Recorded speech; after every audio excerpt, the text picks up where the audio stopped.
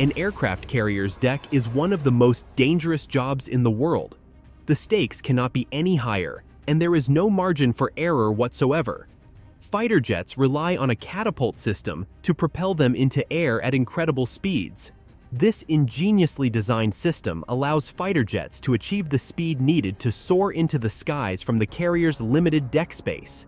Usually, these launches go without a hiccup, thanks to the countless hours of training that goes into ensuring a smooth operation. However, as Edward Murphy Jr. famously said, anything that can go wrong will go wrong, and when things do go wrong, disasters can strike. With a catastrophic jolt, the catapult system malfunctioned, leaving the jet stranded at a critical moment. The whole deck erupts into chaos as the crew scrambles for cover, and the pilot only has a few seconds to act. It is a scenario no one hopes to experience, but for one, everyone is extensively trained and prepared. At the core of aircraft carrier operations lies the catapult system, designed to launch 50,000-pound jets into the skies in a few meters, which is otherwise impossible. Watching this system in action is a work of fiction and a breathtaking display of precision. This marvel of engineering showcases the ingenuity of naval technology. But like every complex system, it is not immune to failure. Over time, wear and tear of components can cause malfunction that can lead to devastating outcomes. In the next few minutes, we will dwell a lot deep into the insane engineering behind these catapult systems and what happens when it ceases to function during a launch. We will go over the dramatic incidents that have happened on USS Nimitz and USS Theodore Roosevelt, and how those events have shaped the Navy into developing safer and more resilient systems, which are now the hallmark of naval engineering. This is a story of determination, innovation, and relentless pursuit of improvement, so stay with us to see how challenges have turned into progress. A typical runway used by the Air Force on the land is about 5,000 to 7,500 feet long, which is around the size of 14 to 21 football fields combined. In contrast, the deck of an aircraft carrier is only a few meters long when compared with the same pitch. It brings the ratio to 114 or 121. To top things off, fighter pilots have to launch from a platform that is moving at speed more than 30 knots. And if all of that was not hard enough, the jets have to maintain speed of 150 miles per hour to clear the deck safely. Let that all sink in for a second. The catapult system plays a key role to ensure a smooth launch. Without it, the idea of propelling a 50,000-pound jet at speeds over 150 miles per hour would be impossible. This technological masterpiece combines immense strength with precise engineering. The catapult system uses a steam electromagnetic mechanism to hurl fighter jets into the sky. It takes only a few seconds for them to launch a fighter jet into the flight, covering only about 300 feet, less than the length of a city block. Let us explain how it works. The jet is brought to connect with a catapult shuttle via a launch bar on its nose gear. Once it is snagged in, the system builds up enormous energy, traditionally through steam pressure, but now an electromagnetic system is being employed. As the jet gets ready to be launched, this energy is released, which propels the jet at astonishing speed. As the shuttle moves down the track, sensors monitor metrics like wind speed, aircraft type, and weight to adjust the force automatically and ensure a safe takeoff. Day after day, this indispensable system allows naval aviators to take on one of the most challenging jobs on the planet with remarkable confidence. It is more than just a piece of equipment. It's a lifeline that ensures enormous operational challenges of aircraft carriers are met with unmatched precision, resilience, and safety. While these systems have been exceptionally successful, it is not to say that they are without risks. The immense force required to propel a jet can also wear and tear the equipment inside the system. Although regular inspections and maintenance are routine on carriers, failures can happen. In rare cases, the catapult system can misfire or fail to release the shuttle properly, creating a potentially deadly situation. It can leave the jet stranded at speeds that are not enough to take off, but also not too slow to bring the jet to a stop. Sometimes, the system may also leave the jet stranded mid-deck, and pilots only have split seconds to decide on life or death matter. Situations like these test the safety systems and the crew's training to their limits.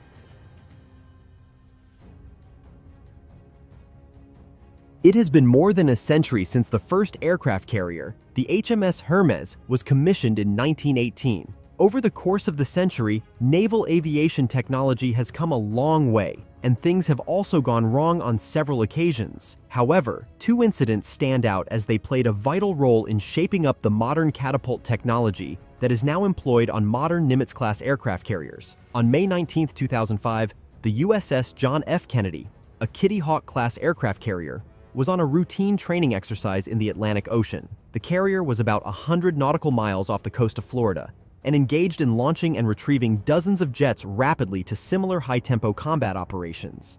An F-14 Tomcat, piloted by an expert aviator who had more than 600 carrier takeoffs to his name, was scheduled to be launched.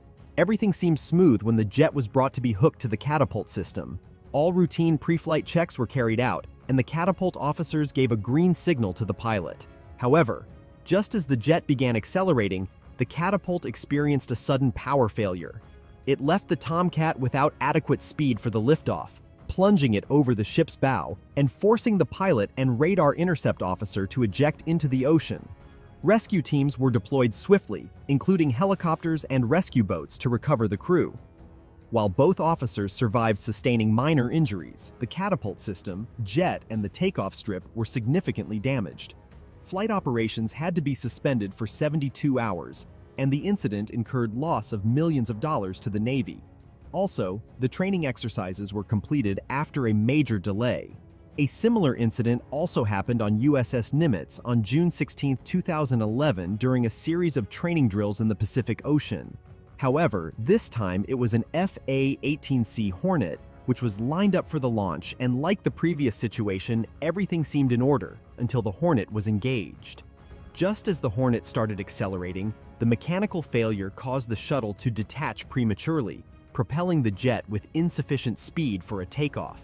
The pilot instinctively tried to pull the jet into the air by pulling full throttle, but he had to eject as the aircraft couldn't maintain the altitude. Resultantly, the jet crashed into the water just off the carrier bow, creating a massive fireball and sending flying debris onto the deck. While the pilot was rescued quickly, the jet was completely destroyed and the flying debris caused significant damage to the aircraft carrier. Fortunately, no crew member was injured, but the psychological impact on the crew was significant. Many reported heightened sense of anxiety and resorted to even more safety precautions during the takeoff. Both of these incidents highlight the weakness of the catapult system. Following the failures, the Navy launched a detailed inquiry and improved protocols for the catapult system. Some carriers transitioned from the traditional catapult system to the newer electromagnetic systems. These advances have made launches safer, more reliable, and ensure the legacy of the Navy continues to thrive with great resilience and precision. While the events described above are rare, they can be devastating and potentially fatal. Hence, the Navy has devised extensive protocols to handle these situations should they happen. With lives at stake, every second counts. Every crew member, system, and procedure are a part of a comprehensive plan to handle emergencies. Let's take a look at how the Navy really takes control in chaos. Quick reactions of the crew make the difference between a contained emergency and a catastrophic disaster. Like the event mentioned earlier, as the catapult experienced failure, the crew instinctively dropped to the ground and moved to the designated safe zone, a reflex built in them thanks to the rigorous safety exercises. This maneuver plays a key role in preventing injuries amidst flying debris and limits injuries. Despite the violent crash, the immediate reaction of the crew saves lives. Once the threat is over, the crew members quickly transition to damage control, and the first priority is always the injured sailors. After ensuring their own safety, the crew members rescue the injured sailors and ensure no further harm comes their way. The jets on the deck and other equipment are saved afterwards. Emergency response teams, trained in triage and medical care, are mobilized to care for the injured, while maintenance teams start working on isolating and fixing the damaged system to prevent secondary failure that can complicate the situation. As the threat is contained, a detailed analysis and review of the situation is conducted almost immediately to identify the root cause and rectify it as soon as possible. It typically involves inspection of the catapult system, assessing the condition of its components, and analysis of operational logs to see if any warnings or signs had been missed. The lessons learned from each incident are then incorporated into crew's training to ensure the incident never happens again. The moment the catapult system fails, the pilot has to make a decision that makes the difference between life and death. This decision has to be taken in a split second and is a true test of the pilot's capabilities, instincts, and the training they have received over the years. Pilots only have two choices: eject or attempt an emergency takeoff. And none of these options is a guaranteed success. You may think ejection is a safer option, but it comes with significant risks. While the jet may not achieve takeoff speed, it is still traveling with a lot of velocity, and the pilot is just a few hundred feet above the sea. It doesn't give enough time to pilots to open their parachute, and even if they manage to open it, the distance between them and ground is too narrow to guarantee a safe landing. Such ejections have happened, and they have not been very successful for both the pilot and the machine. The relatively safer and more reliable option is to try an emergency takeoff. It is likely to succeed because, unlike Air Force pilots, the Navy trains their pilots to handle situations when the liftoff doesn't go as planned and the jet doesn't achieve the necessary momentum. The pilots throttle the jet to a maximum speed to achieve enough momentum to clear the deck and possibly take off as well. In the best-case scenarios, the jet takes off, but even in the worst case, it makes ejection relatively easier. If the pilots attempt ejection while the jet is still on the deck, they will land back on the hard platform, risking serious injuries. Clearing the deck allows the pilots to land in the ocean, which is a far safer option. That said, the success of either option depends on exactly which stage the catapult system fails. If it fails at a later stage, the pilots usually have enough momentum to take off the plane. In contrast, if it fails in the initial stage,